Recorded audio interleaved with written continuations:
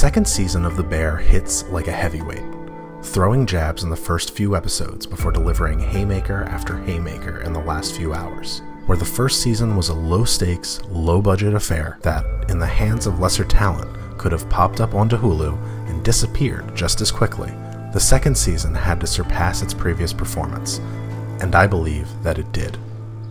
This narrative about trauma, the kinds we experience with our coworkers, our friends, and our family, resonated with millions of viewers, and in its second season delivers on the inherent promise of the plot to deliver a haunting message. I want to talk about what makes The Bear the best story I've seen about the reality of work. Spoilers ahead for Season 2 of The Bear. Those who work in the food industry, particularly those in the kitchens of small restaurants, work long hours, generally receiving low wages to go along with the cuts, scrapes, bruises, and the constant drumbeat of insults that are to be expected when every single movement chefs take has a cost associated with it. Where reality TV and many chef movies can make cooking look glamorous and noble, many who do the job day in and day out will feel the opposite. The Bear won fans in kitchens across the world for depicting a more honest reflection of the day-to-day of feeding a community and vying to stay in business. Scroll through the comments on any article or video about the show, and you'll find people who work or worked in kitchens talking about the way the show resonated with them. The same way the show is honest about the words and techniques used in the kitchen. Moving bread up to third can only move 6. Heard, chef. Thank you. It's just as dedicated to showing the economic picture that the businesses and employees face. Sydney must forego a wage in order to achieve her goals of creating her own menu and ascending in the industry. Carmi must gamble his only meaningful possession in order to get the capital necessary to actualize his dream restaurant. And Richie must confront the reality of his job security as a middle-aged man struggling to provide something of value to a child he doesn't have custody of. Many of the characters of The Bear must confront their passion this season as they seek to grow into what they aspire to be. Carmi seeks to rekindle his passion for food and life. Richie must find his passion for the career he is now in. Marcus must travel outside of his comfort zone to embrace his passion. And Sydney questions if her passion has carried her past her capability. Yeah, I got it, Ma. I got it. Oh shit, sir. Season 2 shines in the 6th episode, Fishes, which acts as an explainer on the character of the Bruzzato family. Set 5 years in the past during a Christmas feast, this episode gives us a deep look into the generational trauma that sits at the core of many of the characters of The Bear. But I think it also encapsulates the entire point of the series as a whole. Just don't ask her. We begin the episode with a warning about the Bruzzato family matriarch, Donna. We're told she's crazy, dangerous, and to be left alone. But upon first meeting her, she seems reasonable and understandably stressed about preparing such a large meal. As the evening wears on, Donna's sanity deteriorates.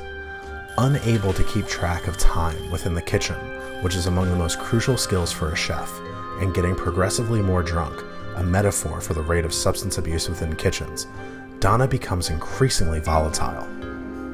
She becomes deeply depressed and feels unappreciated after providing such a meaningful meal, and yet it's when she's shown compassion by her daughter that she spirals completely out of control.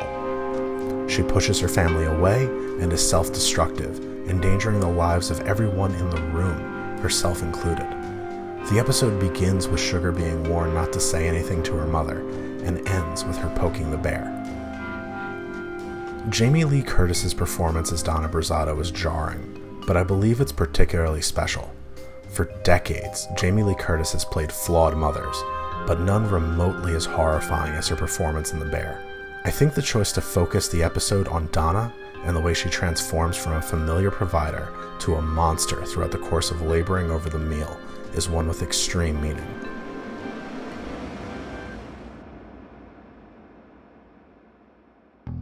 When we return from the Feast of the Seven Fishes to the present, things are ultimately looking up for the staff of The Bear.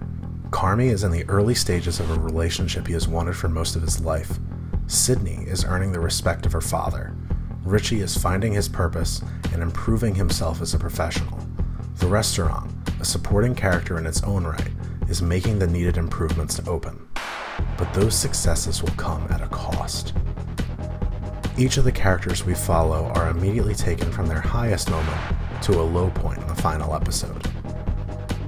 Marcus, who has grown so much as a chef, loses his friendship with Sydney, and at the end of the episode, the audience is informed that his mother has likely passed away. Richie, who has now become a master manager, isn't appreciated, and his role at the Bear is in jeopardy as he fights with Carmi. Sydney, who has ascended as a chef and manager, has now internalized her anxiety and stress to the point that it is causing her to vomit a lot, and possibly pointing to larger health complications. Finally, and what I think is the most meaningful moment of the series, Carmi, who had managed to open his dream restaurant and receive the love of the girl of his dreams, dedicates himself to a life devoid of joy in his attempt to prevent further failure. I don't need to provide amusement or enjoyment. I don't need to receive any amusement or enjoyment. I'm completely fine with that.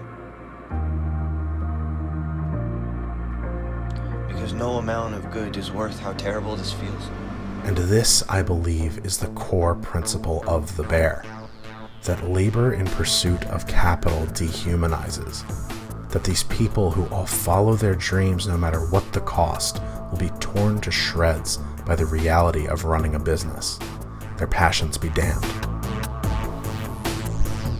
I think there's another small piece of the final episode that exemplifies this principle. Late in the season, we're introduced to a young chef who can chop vegetables at superhuman speeds. Initially impressed by his skill, the characters must fire him when they learn that he's smoking crack, which is likely what fuels him to be able to cut so fast. Like I said last year, I think The Bear is the most honest series we have on TV about the nature of modern working environments and the relationship younger generations have with the economy. Let me know in the comments if you agree, and like and subscribe to help the channel grow.